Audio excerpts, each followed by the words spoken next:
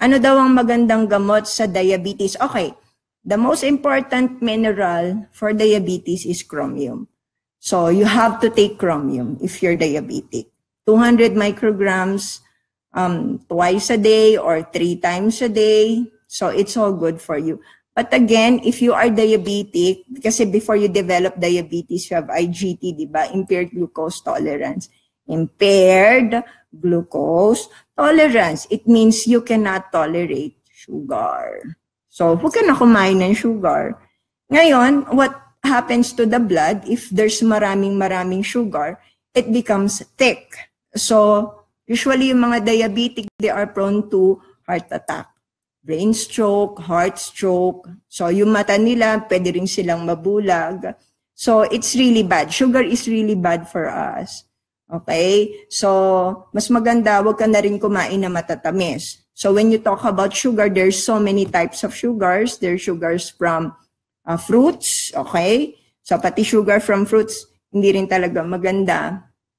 Tapos, you have sugar from milk. So, hindi rin siya maganda. So, especially the sugar, the processed sugar. So, hindi siya talaga maganda sa atin. So, do not eat all of these foods. Even without all of your medication, you will be fine. Diabetes, I have discussed this condition for several videos already. And I already told the people that if you're diabetic, it's a lifestyle disease. So you really have to change your lifestyle. And of course, you have to take chromium, magnesium, okay, zinc, even zinc, you can take zinc. Molybdenum. So these are just the minerals that you can take if you're diabetic. For the plants, insulin plant, serpentina plant, just if you can eat them, that's good. If not, you can just drink them. So drink it 3 times a day. And of course, exercise, you know, they're very important. It improves your glucose inside the body. Okay? Apple cider vinegar also, very good for diabetic people. What is the suggestion for diabetes and doing dialysis 2 times a day? Now, for diabetes, again, you have to change your diet, okay? Hindi po kayo, this is what I always tell them, you know.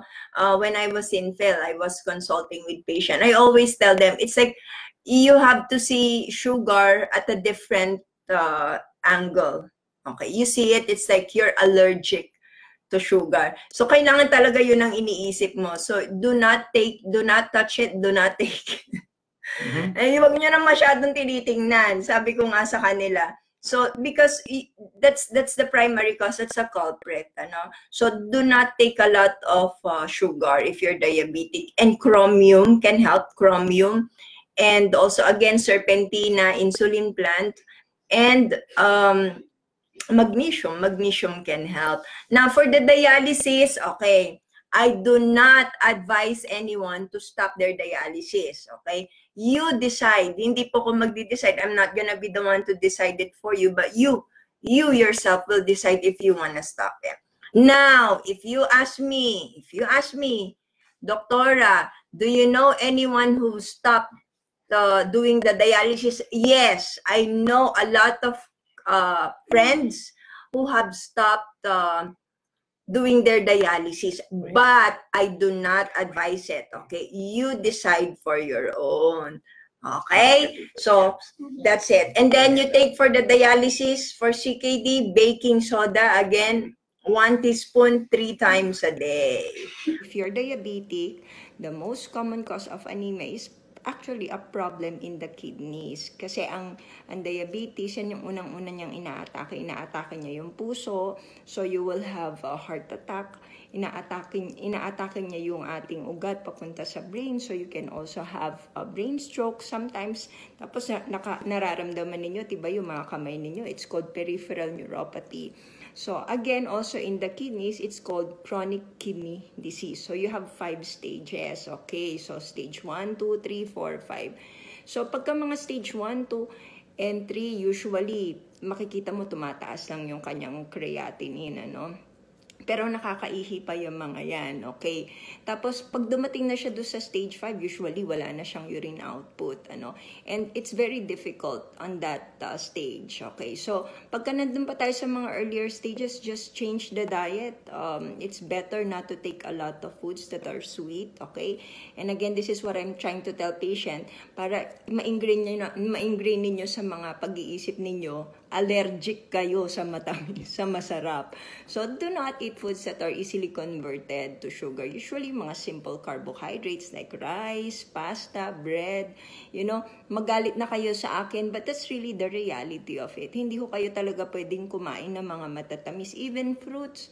The fruits that are usually very high in sugar, yung mga matatamis, yung mga very hinog na hinog, ano, like mangga, yan, gustong-gusto natin yung mangga. They're very bad for us if you're diabetic, okay? So, the first thing to do is to change your diet. Second is lifestyle changes as well. So exercise lang, because some exercises, they have, in research, it has been proven to improve, okay, the glucose level in the body, okay? So sometimes nga, after the exercise, yung blood sugar natin, they come down, okay? So that's very good for us, exercise, okay? Second is apple cider vinegar. This can help, serpentina, insulin plant, ano? Usually garlic, ginger, this can help as well, ano. Actually, marami. Meron pa nga yung tamarind, mango leaves, you know, tamarind leaves, mango leaves, you know, this can all help you. When it comes to minerals, the best is actually chromium and magnesium. So they can really help you. Now, Boston Sea can help as well because it has a lot of micronutrients. And my favorite, of course, pixie dust. So